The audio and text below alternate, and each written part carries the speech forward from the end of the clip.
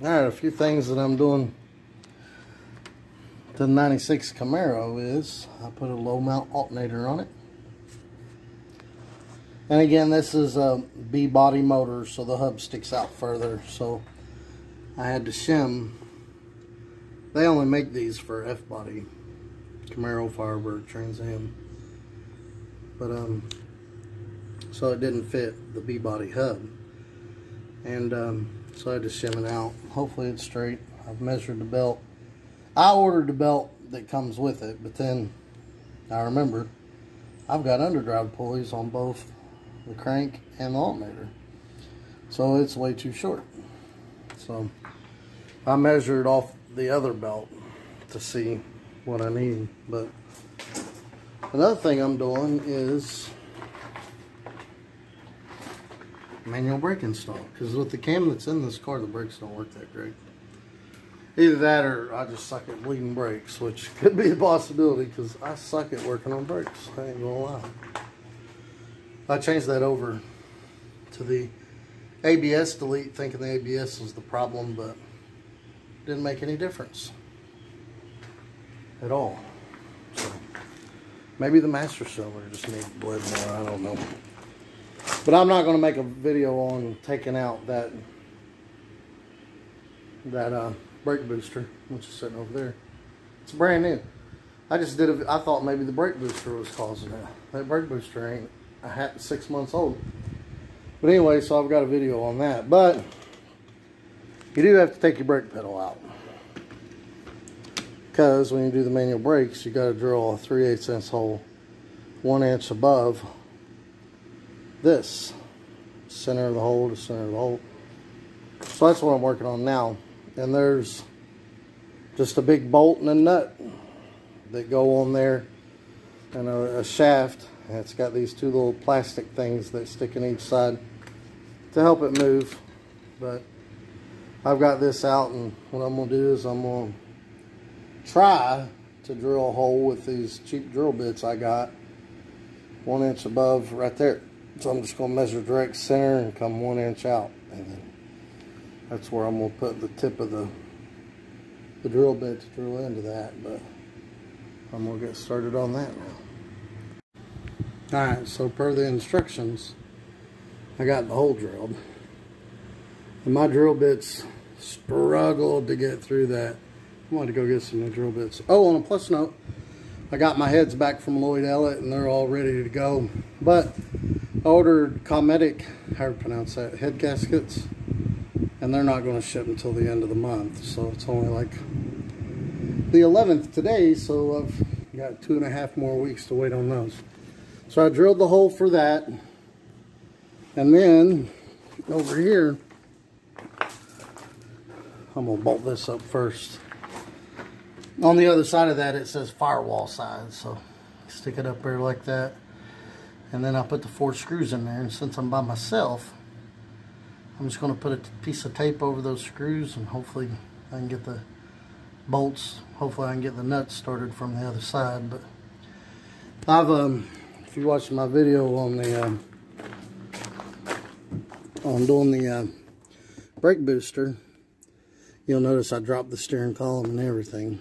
It just makes it a lot easier to reach back there and get those nuts on them bolts. I don't know if you can see it or not, but there's one right there at the end of my finger, and then there's one above that, and there's one right there, and one above that. I'm going to put those in real quick.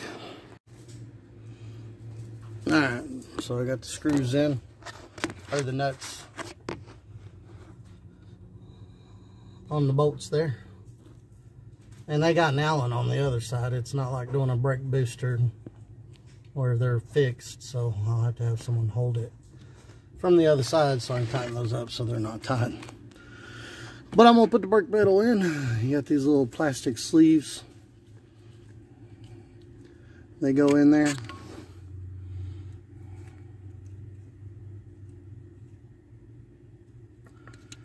And you put those in there, and then this bolt held it all in. It went in this side, went through the hole, and then the nut went on the other side.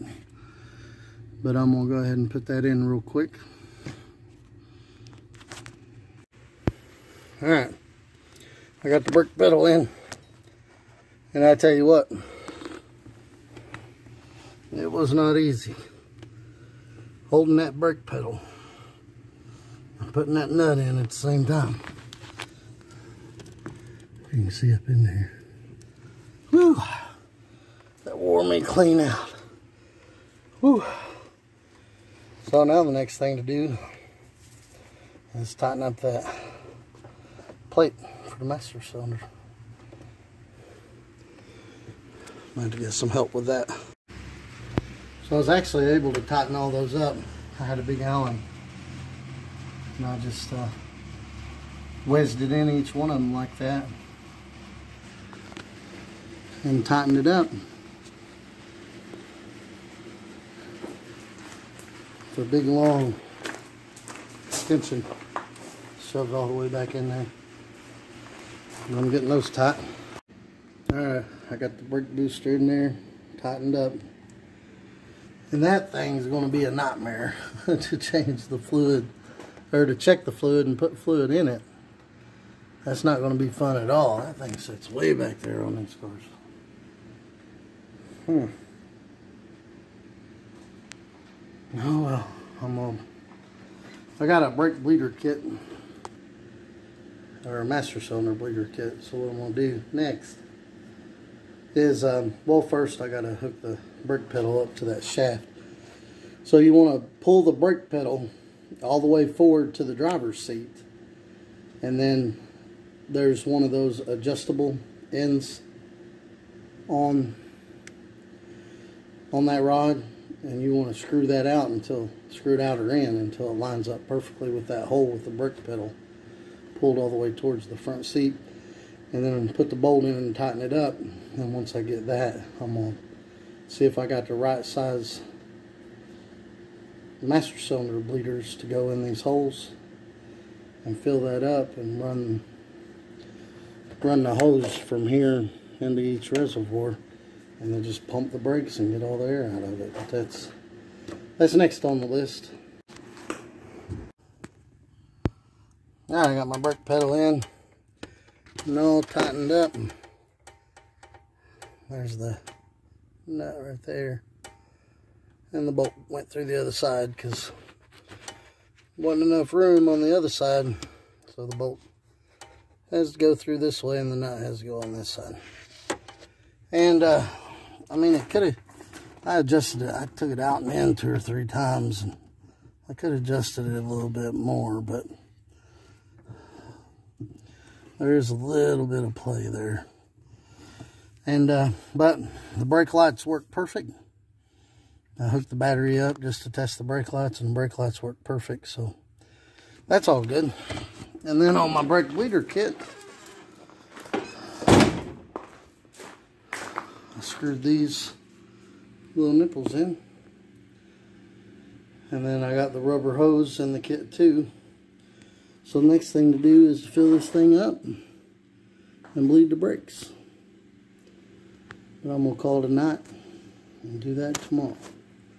So you just put fluid in there and run a hose from here into here, and the same thing on the back from here into there. You just get in the car and pump the brakes, and it bleeds the master cylinder out. And then once you get it all bled, because I got to run lines from here to back there, because the lines that come off that are not long enough, because the master cylinder come way out further before. But here's the little rubber lines you use. Yep.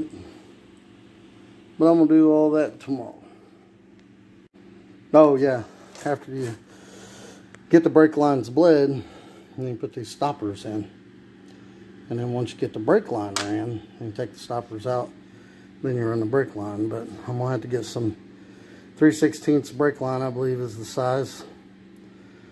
And run it from the proportioning valve and the front brakes. Run it from those right there over to there. And then got to bleed the brakes again. I need new seats bad. But I tightened the nut that locks the adjustable shaft in place. And I put these on here on the bleeding braking clip, and I stuck them down in the holes there. I stuck them all the way down in there, so on the return it couldn't get any air. See the back one? Yeah, there you go. And you got to pump it until it quits shooting out air. And what I've been doing is putting the camera up here like this, making it balance itself, and pumping the brakes and watching for bubbles to come up. But I'm gonna do that a little bit more. Okay, so here I've got the camera kind of balanced on top of the master cylinder, looking down in the front hole, and you can see the air as it comes out of that top hole. Sometimes it'll come out of the top and the bottom hole, or even the hose that you got put in there. But you'll see the bubbles clearly. Here's another video of the air coming out. You can see it a little bit better in this one.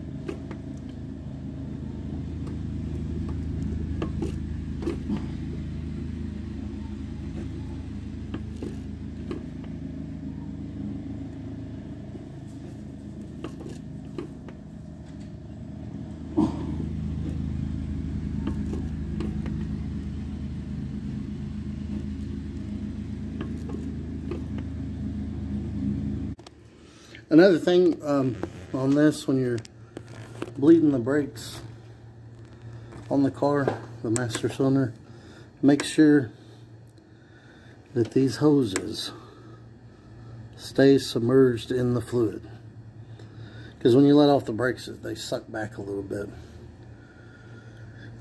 But I just had the lines chilling out like that. I put that rag down there to keep brake fluid from getting everywhere, but when I pump the brakes, they don't really move. But I thought about zip tying those to where they wouldn't move for sure, but like I said, they hadn't been moving. So, but yeah, when you're doing this, make absolutely sure that those stay submerged in fluid, and you can see the fluid level.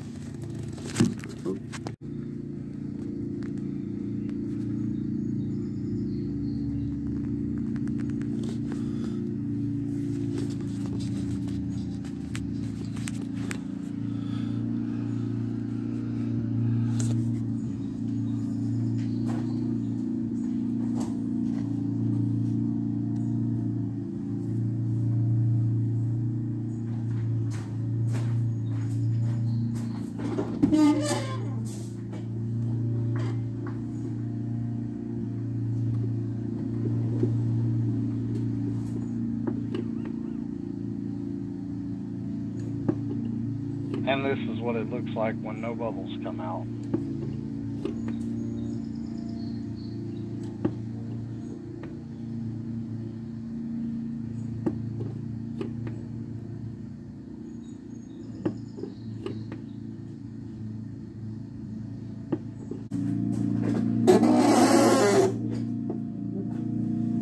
And here's pumping the rear.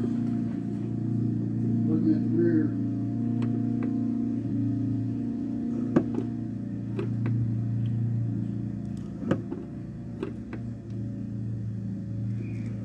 And this is checking the back ones for no bubbles.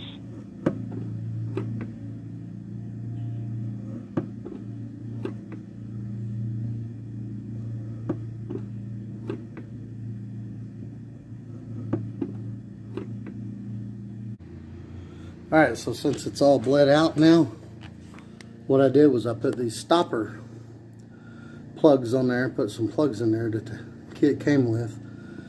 And I put a new white rag I had laying around just to make sure nothing leaks. But now, when I hit that pedal, also when you take these out and put the stoppers in, you're going to leak some fluid, but it's not a big deal as long as you don't leak enough to let the reservoir go empty.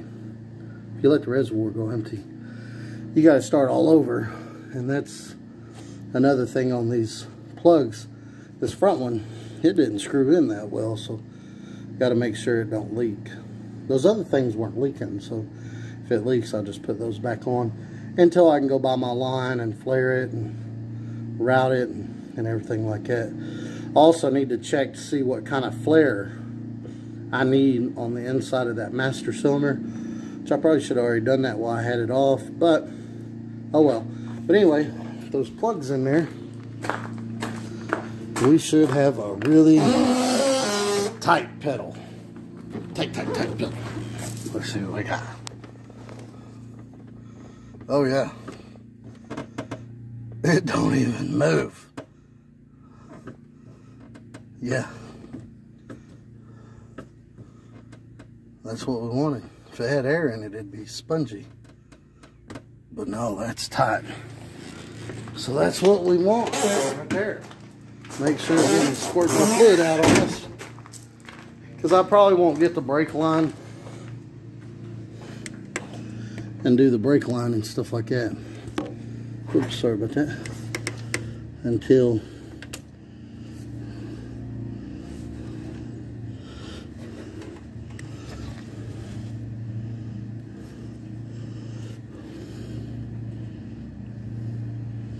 don't look to be leaking. If I can find a clean finger. It's hard to wipe that crap off. Yeah, it's not leaking. Even after I pushed on the pedal. So yeah, good solid pedal. That's what we want. If there was any air in there, that pedal should have felt a little squishy. But no, it didn't move at all except for a little bit of slack I have in there. Now, we run the rear brakes, which is this one. I already forgot what that was called. Proportioning valve, there we go. We run that to the back, and then we run the front one to this little T-block I got for the front brakes. So they describe in the instructions here, if you're nothing but drag racing. Let's see what it says. See if you can see it. Both outlet ports will supply the same pressure. The outlet port nearest the push rod supplies the most fluid volume and should be plumbed to the calipers requiring the most volume. Typically a drag race only car will have the largest calipers on the rear, while a street driven car will have the largest calipers on the front. Attach lines accordingly. So we're street car. So the one nearest to the push rod, so the rear one needs to go to the front brakes. Yeah, which is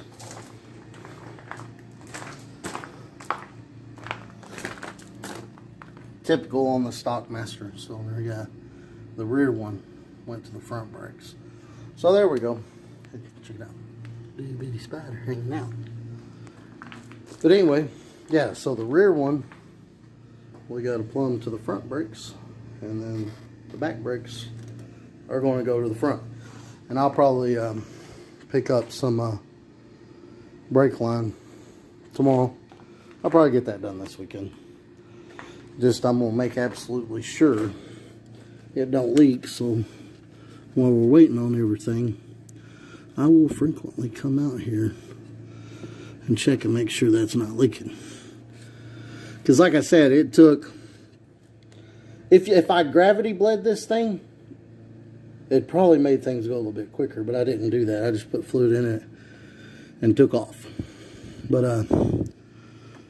yeah, and it took a good 150 to 200 pumps. I was watching all these videos that said, you know, to try to see how long it takes, and the only thing I could hear was, you know, 20 to 30 minutes. But yeah, it took longer than that for this one.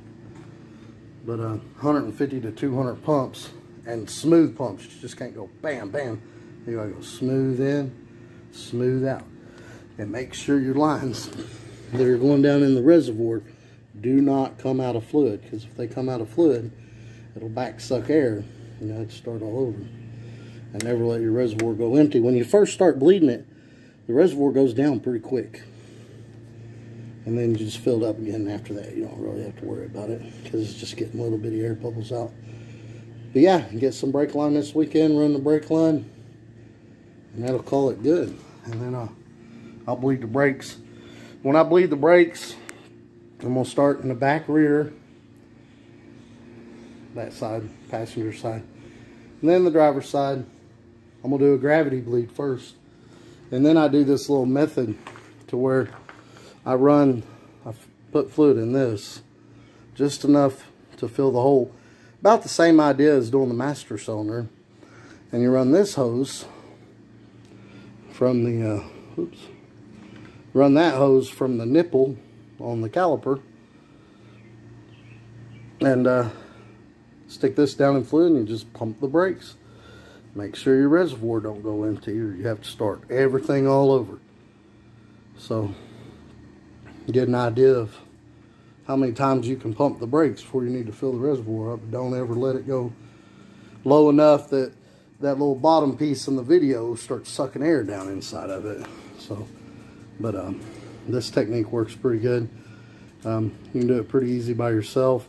You just set this on the ground. I usually have that closed, and then put this on the nipple for the bleeder. Crack the bleeder a little bit, put that on the nipple, and just sit in the car and pump the brakes. Eventually this will fill up. You'll have to use some of that, but I usually use 2 bottles, and use one to fill up the reservoir, and then one to bleed the brakes into. But make sure this part, this one will be connected to the nipple. Make sure it don't come off the nipple, and make sure this part doesn't come out of the fluid, or it'll back suck air. But that technique works pretty good, and I'll make a video on that. But I use one to fill up the reservoir, a brand new one, and then one to catch it. And then if the fluid that it catches still looks good, which it should, it's all new everything pretty much now.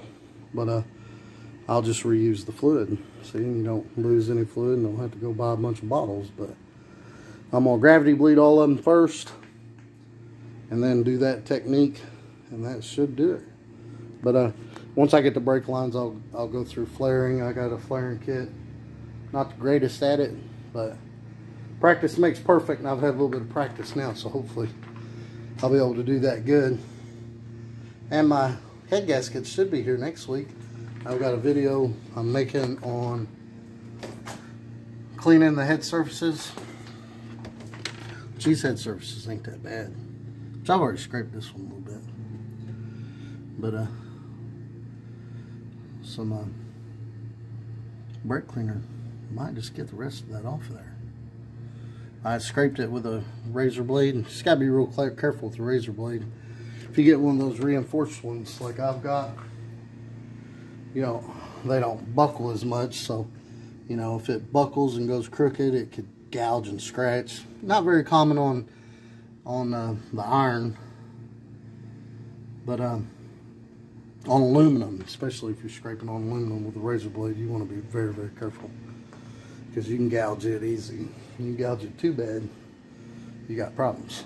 But anyway, that's where we're at. We'll start back up on this once we get the brake lines.